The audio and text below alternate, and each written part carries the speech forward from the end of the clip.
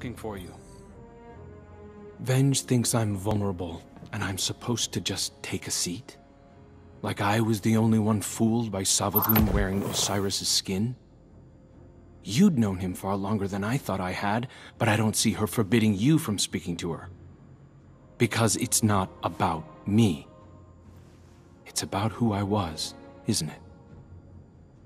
Every time the Vanguard tells me that things will get better, I thank them, as if it's a privilege not to be beaten to death. Our past lives aren't supposed to matter. I'm beginning to wonder why I'm the only Guardian being judged by mine. No more apologies. No more creeping around on eggshells. I deserve an audience with Savathun. I deserve to know how much of what she told me as Osiris was a lie. I deserve answers.